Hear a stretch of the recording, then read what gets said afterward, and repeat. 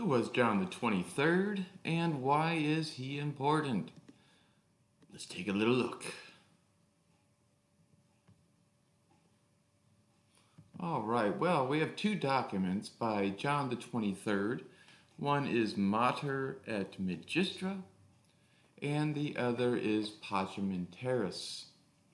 We'll see Mater et Magistra was released in 1961, and Pacem in Terris was released in 1963. But let's take a little look at the life of John the 23rd, and we'll see a few things about him. Well, he was born in 1881, and he died in 1963, June the 3rd. He was born Angelo Giuseppe Roncalli. So we have Giuseppe Roncalli, that's what he's generally known as.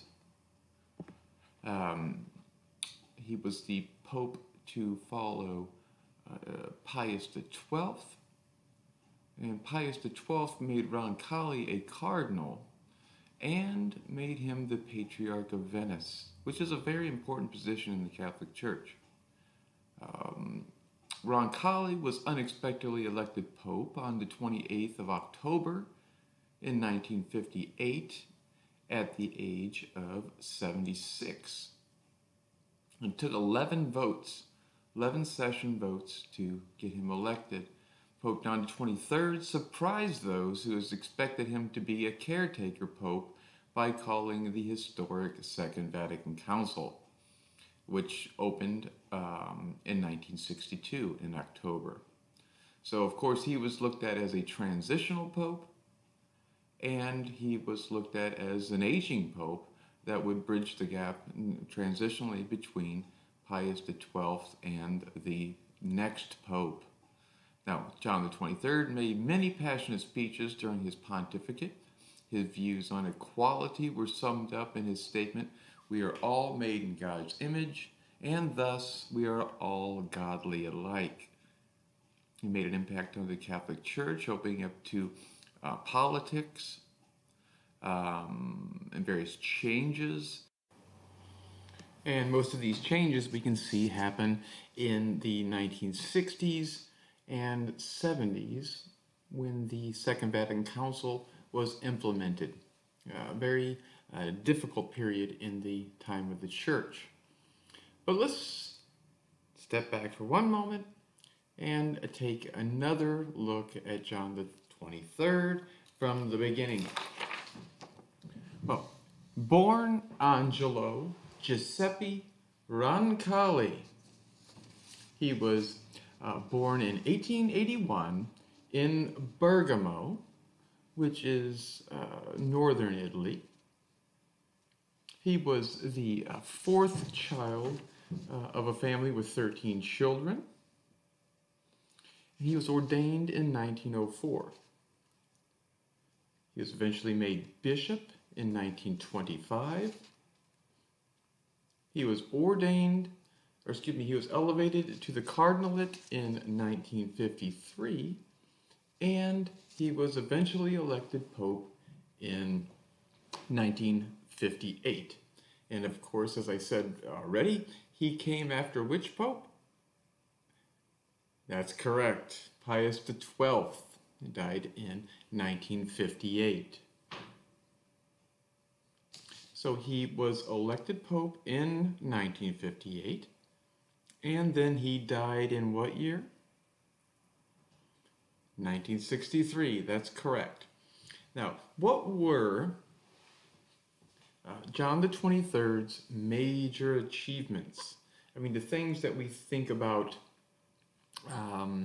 in the modern period, what were his major achievements? Well, the first one, obviously, is the Second Vatican Council, which was held in Rome from 1962 to 1965. It was called, so the council was announced, or it was announced that there was going to be a council in 1959. Took everyone by surprise. There essentially hadn't been a council for about 100 years, and about 400 years before that. So it's the third council in about 400 and some years. Not a very regular thing. Now, what was John's motivation for calling this council? His goal was to open the windows and the doors of the church, so to speak. Perhaps make it more easy for the church to engage in politics and worldly affairs. In essence, his goal was to modernize the church. And the emphasis behind this modernization was going to be pastoral. So looking to the needs of each Christian pastorally, or perhaps on a day-to-day basis in relation to what people encounter in the world. How does their faith essentially work as they engage in the world? So he also had a need for the church to become more involved with affairs of the state. And he was also influential in broadening the racial makeup, if you will, of the cardinals. He was the first to make cardinals from Africa, Japan, and the Philippines. Which is, in the 1960s, you could think that to not have cardinals from those areas is leaving a large portion of the Catholic world out of the voting process for the next pope. And he was also very influential in pushing and promoting ecumenical movements and ecumenical relations. And we know that ecumenical relations are or can be looked at as the attempt by the Catholic Church to engage in dialogue, conversation with Christians who are not Catholic. All right, for our purposes, I think we will look on page 77. We'll look at Pope John the 23rd, or Pope St. John the 23rd, and Mater et Magistra.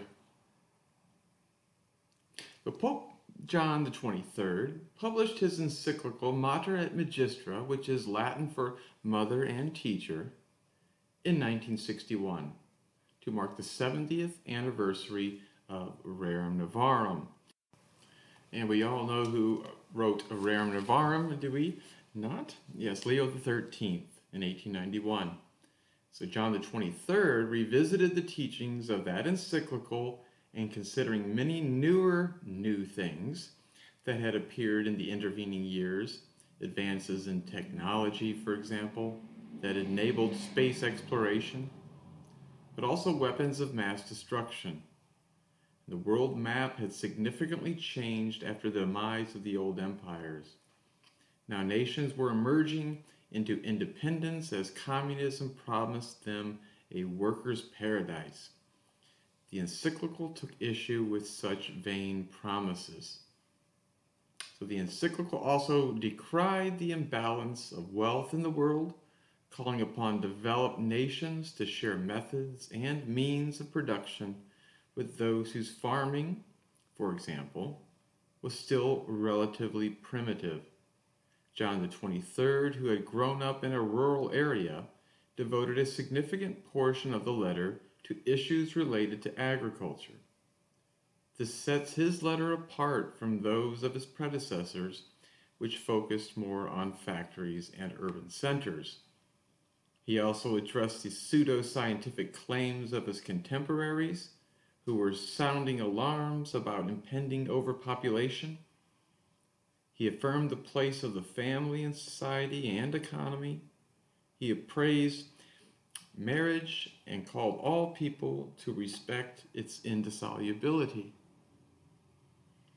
If anyone had doubted the binding character of Catholic social doctrine, Mater et Magistra settled the matter, stating that the permanent validity of the Catholic Church's social teaching admits of no doubt.